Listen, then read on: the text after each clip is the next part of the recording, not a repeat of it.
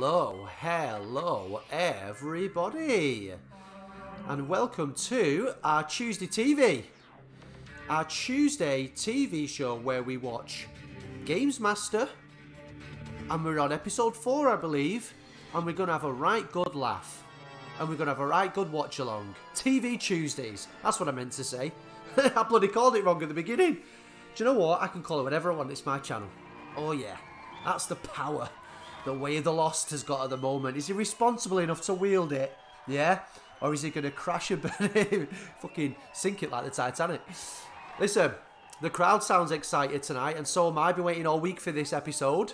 Hello, Dominic. Let's listen to his opening monologue. First time, where have you been? But my, how tall you're getting. You're 4 weeks late, but we've all taken turns keeping this slot warm for your arrival. So, sit yourself down, have a mug of chamomile, get out your joystick and give it a loving caress, because that's what we'll be doing here for the next half hour. Innuendo, as usual. Love it. Let's call up the Galactic Scoutmaster himself, the Gamesmaster. The Gamesmaster. Our favourite TV personnel. That looks like a butt plug. Game-playing challenges. We begin tonight with a truly anarchic escapade on a game called Road Rash. Oh, Road Rash was so good! Do you remember this?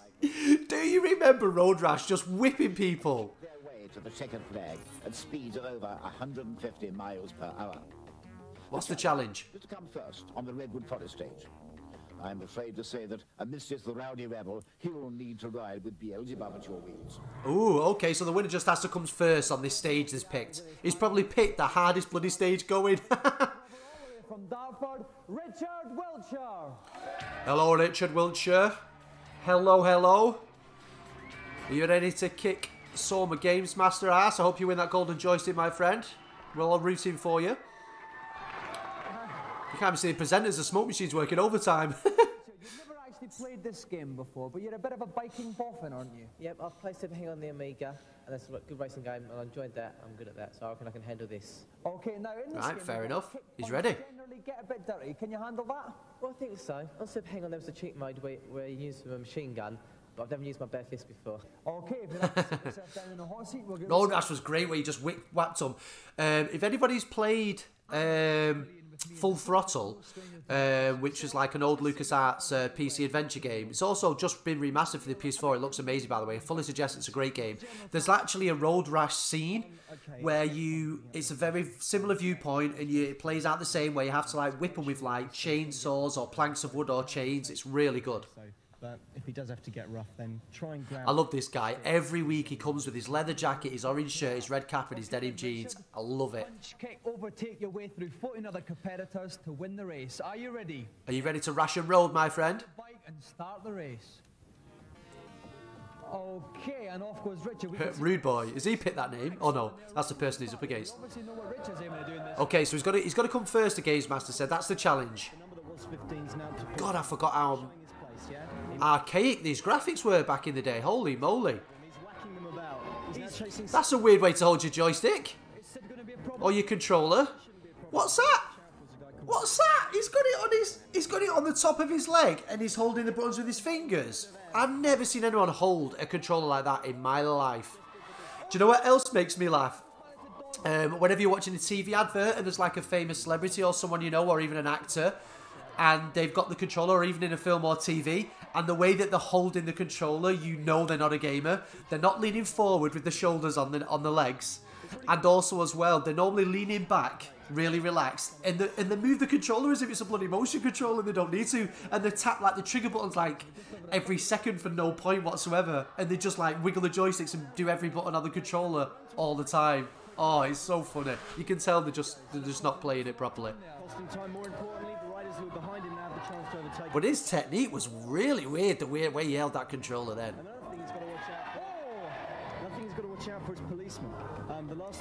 You couldn't do that with the N64 controller with you, with the big thing sticking out the back. Or the Dreamcast controller where the wire comes out comes out the bottom rather than coming out the top.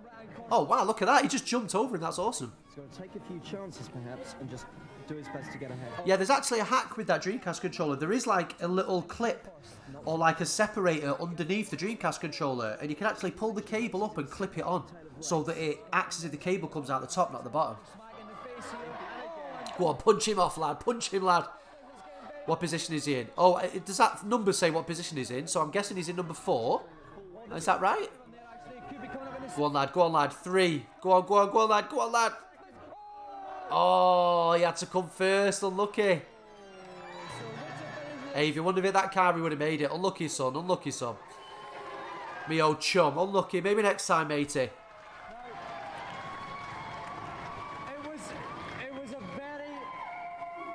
It was a very, very close race. 1.6 seconds between you and the eventual leader, Viper. What went wrong for you? Obviously, the crash. I had no time to practice my green cross code as I went through the intersection. I was flat out. The green cross code. The car came at the same time. Stop. Look. Listen. Look left. Look right. Cross the road. Well, we've enjoyed seeing you streak through the forest, Richard. Ladies and gentlemen, our gallant loser, Richard Wiltshire. Unlucky, mate. That is a Christmas... That's when Christmas jumpers were just your everyday jumpers. That's the 90s for you. When every day was a Christmas jumper. The mad patterns on that. Role-playing games. First up, return to the time when dinosaurs ruled the earth and Mars bars were only 10p in Shadow of the Beast. Oh, Shadow of the Beast, great.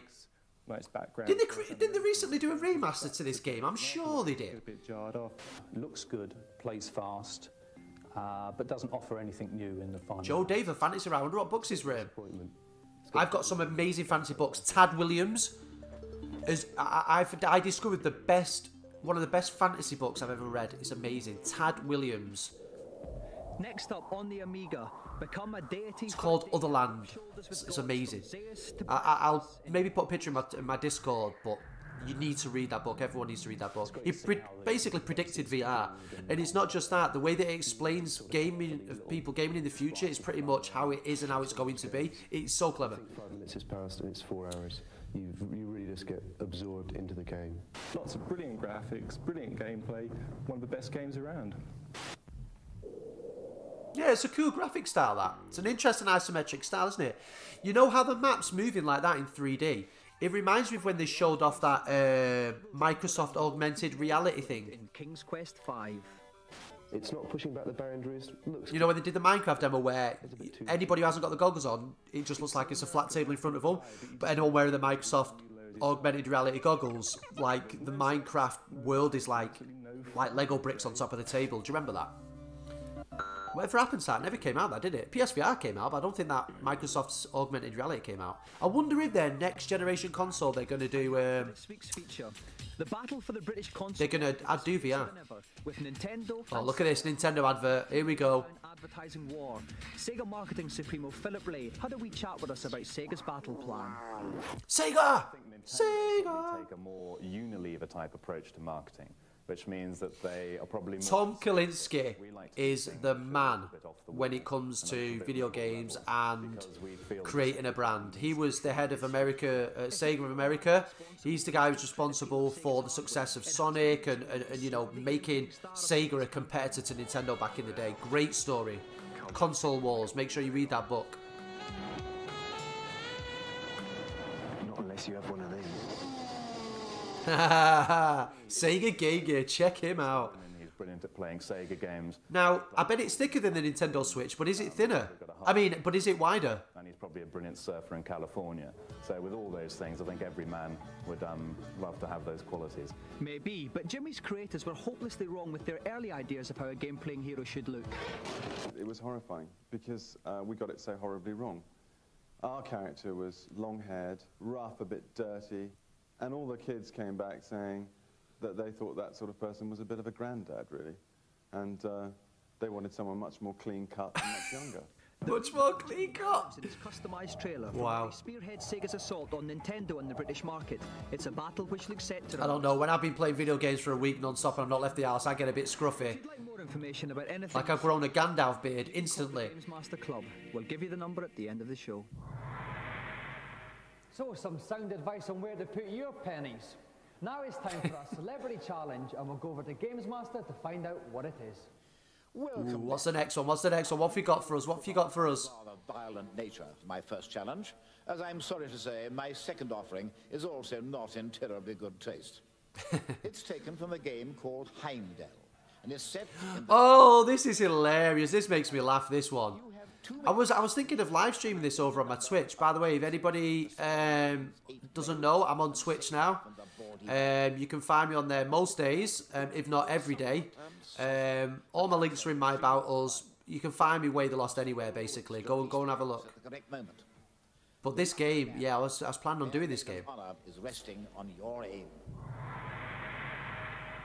Now, the competitor on this challenge requires a steady throwing arm and bags of confidence.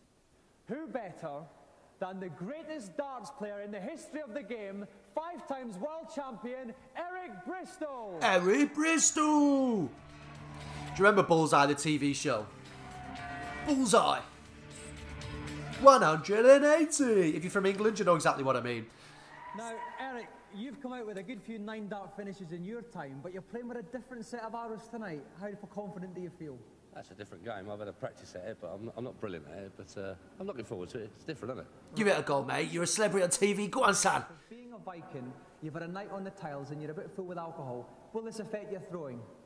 Well, I'm used to a night on the tiles, but I mean, alcohol, especially when you're throwing it. You know? Yeah, they get to drink beer, don't they, while they're playing darts? It's like the best sport ever. It's a sport, and while they're doing that, they're like their actual competition. They're there with tables where they sit down and have beer while they're playing. It's amazing. What other sport can you sit and drink beer while you're playing it? Well, I suppose pool and snooker, but I don't know if they let you do that. Welcome back to Gamesmaster. Welcome. Presently in our game playing Hello. Is 5 times world darts playing champion Eric. And here is the first appearance of Dave Perry, the games animal. A lot of history behind this guy. He's a very, very good gamer. If you've ever watched him on anything else, you can still catch him on YouTube now and again. But yeah, I mean, we will watch the Dave Perry saga and the Dominic Diamond saga unfold over the seasons as we continue to watch, and it will end in an epic climactic ending that you may or may not expect. Game on. Oh, straight in the head. Oh dear. Basically, he has to throw the axe at the pigtails to cut him off to release her, and at the moment he's just throwing them at her head. He's got a minute 41 left. Easy ones out first, and then you spend your time on the hard ones, or take the hard ones first and just whisk around the rest. Okay. I don't think he's going to do it. He hasn't got a great start yet. Oh God, he's whacked her in the head 3 times. Nothing down yet. So he's got no lives, so he's got as many chances as he wants. That's a cool looking joystick with the neon green. Basically, he's got many tries as he wants. Is that green or is that yellow? Can't tell. All he has to do is just chop off the pigtails. Oh God, look at him. He's just got 3 in a row there, son. Oh, look at this. He's doing a flipping comeback. Go on, laddie. Oh my days. Oh, do you have to reset if you hit it like that? Oh, no, you don't. Okay, so that's good. So it saves the ones you've done. Go on, mate. Go on, mate. I mean, normally you'd say steady hand, quick fire button would do it, but I mean, that shaky cursor doesn't make life easy for him. Right. And it's hard on the bottom of the screen because that cursor does drop off the screen onto the table very, very quickly. I see now. Oh, he's only got 3 left. He's only got 3 left. Do you know what? If he did it, this would be a pretty good show. Oh, come on. David Bellamy on a night out or something there. Okay, 2 left. Oh, just missed that. He's got 25 seconds left. Come on, Eric. Oh, there's just 2 more. He's got about 20 seconds left. Come on, Eric. We know you can do it. Oh, his skills. You really have to be very close, Dave. He's doing the right thing. He's doing like just keeping going. Oh my God, 2 more. Go, mate. Go. Go. Come on, laddie. 5. Oh, he's fluffed it. 2, 1. He throws it. Oh, look it. Do you know what? I thought he was going to do it. Like, at the beginning, I thought he's definitely not doing it. Towards the middle, I thought, oh, he might do it. Towards the end, I was like, nah, no chance. Your usual cool, unflappable self. But the interesting thing is, the last plat there was about in the double 16 area, which is usually your favourite finish. That's right. I've been missing that as well lately, so that doesn't matter. Now, the bottom ones were harder. Yeah. I don't know why, but it was hard. Okay, well now listen, Eric, as Jim Bolton would say, you're a lovely smashing bloke, but here's what you would have won. Brilliant Gamesmaster Golden Joy. Oh, and who doesn't want one of them? But unfortunately, Lovely. after one of the darts and it has to go back, But Eric, have you enjoyed yourself? I've had a great time. It's been a bit of fun. We've really enjoyed watching you. Ladies and gentlemen, Eric Bristol!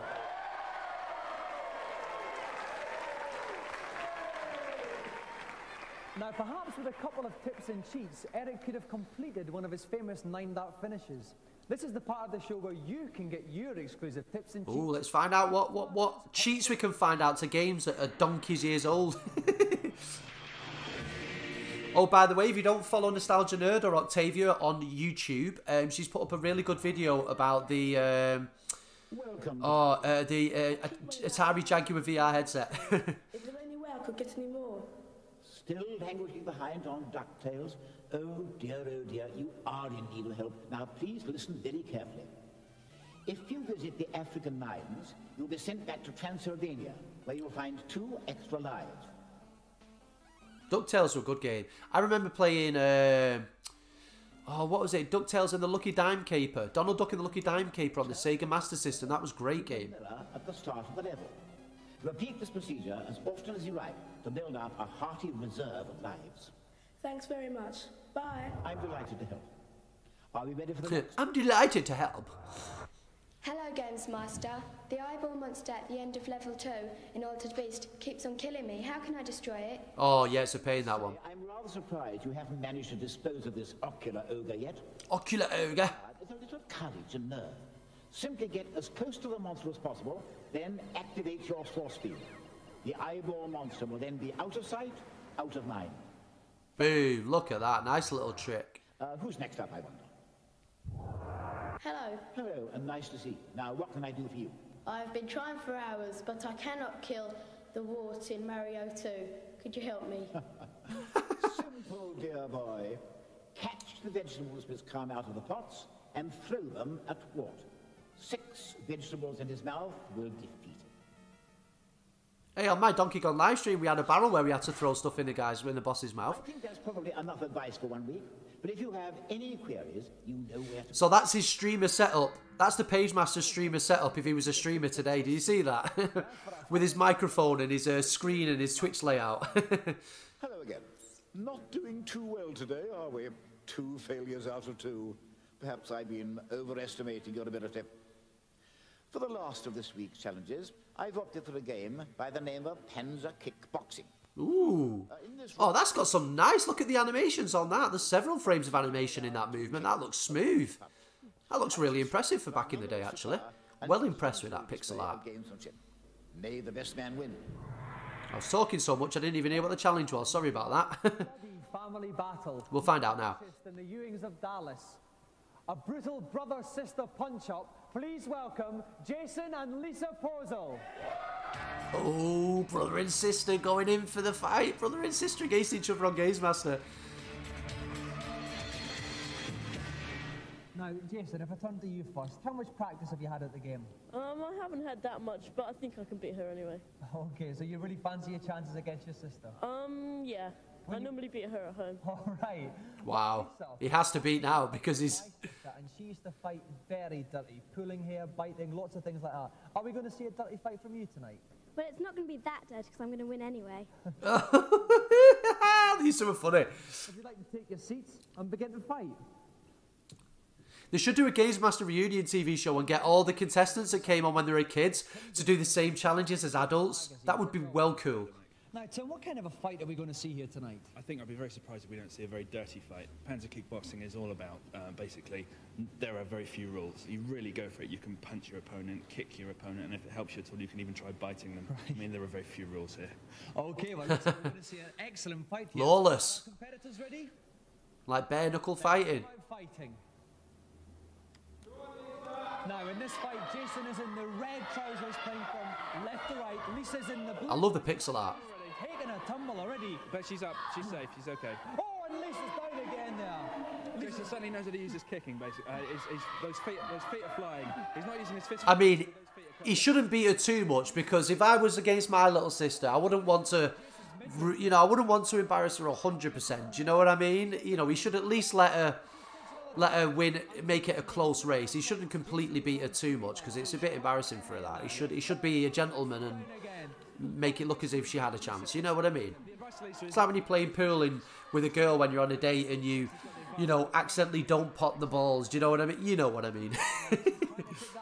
Getting in quite close, trying getting a short, sharp series of kicks there, finding it quite difficult. Jason's just picking her off with the odd punch now. 3, 2, 1, and it's the end of the first round, and we think Jason is slightly ahead on points. Certainly, Jason played the clever boxing there. So it's the final round, and they're on 2 lights each, so it's all even now, everything to play for. Lisa lodges in with a flying roundhouse kick, doesn't quite come off there. Oh, and she... Oh, spinning back fist then, she got him, didn't she? Coming back like a devil here, Tim. Absolutely, Lisa's... Oh no, just as I say that, she's down. Oh dear, Lisa's got to get turning round here. Oh, nicely on the other side of her opponent. And they're just ducking and weaving all around, dodging each other. So the hitboxes in games is basically like an area where the computer says if, you know, a certain point of impact happens in this, you know, square or this pixel or whatever, it's called a hitbox, you know, the following action will happen, for example. So with this old game, obviously the hitboxes aren't as up to date as modern games now. So if you can see that if the characters overlap slightly, it doesn't register the kicks and the punches, which is why when they're both over each other, they're kicking and punching, nothing's happening. They have to be slightly to the left or to the right of each other. Oh, she got him down. I don't know if he's going to get up from this. Wait, has she done it? Oh my god, at least she knocked him down. Oh, I think she might win. Look at her, she's looking at him, she's like, yeah, gutted, mate. I think she's just won. Yeah.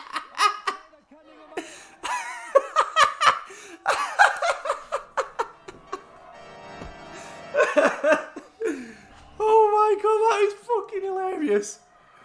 He came out acting dead cocky. He tried to embarrass her by kicking her ass, and then she ended up beating him anyway. Oh, do you know what? He got what he deserved then. I was using tactics more. I was staying back and then going in for the odd shot, and then I started going in to try and knock her out. You should have been a gentleman, mate. You committed yourself and you paid dearly for it. Ooh, yeah. Oh dear. Hey, well done, Lisa. Check you out, girl. But then you just fought back. What happened? Well, at the beginning, I thought the joystick wasn't working or something because I kept just being knocked down, and then I just remembered that what I'd been playing before, and then I just won. Okay, you did very well. So when you go home tonight, are you going to have a fight of your own and then see who wins that? Hopefully. Well, good. Lisa, as our winner today, you have won one of the most coveted prizes in television. Tonight, Lisa is the proud winner of our Golden Gamesmaster joystick. Yay, golden joystick. Every time I see it, I love it. Another round of applause to Jason and Lisa Porzo. Yeah, that was an entertaining challenge, that. So with that bout of high-tech fisticuffs, time has run out on this week's Gamesmaster. Oh, I'm so sad to go. He's brewed up a treat. I'm off to Quaff, and I'll see you next week at the same time. Look at that. How time flies when you're having fun. Do you know what I mean? How time flies when you're having fun. Well, look, people. Looks like we're going to be waiting till next week for next week's episode now, aren't we? I hope you've had fun.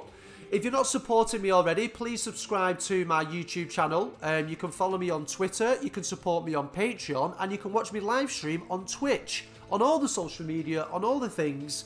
I'm hoping you enjoy the content on the YouTube channel. We've got daily content over here.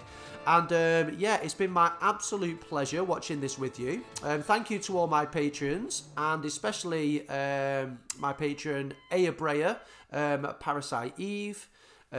She is one of the founders of my Patreon, my first backer. So we appreciate the love and support, and we'll catch you guys next time. Do not ring this number because it doesn't work. See you on the next video. Calls are charged at 36 pence a minute after 6 p.m. and 48 pence during the day. Lines are open around the clock.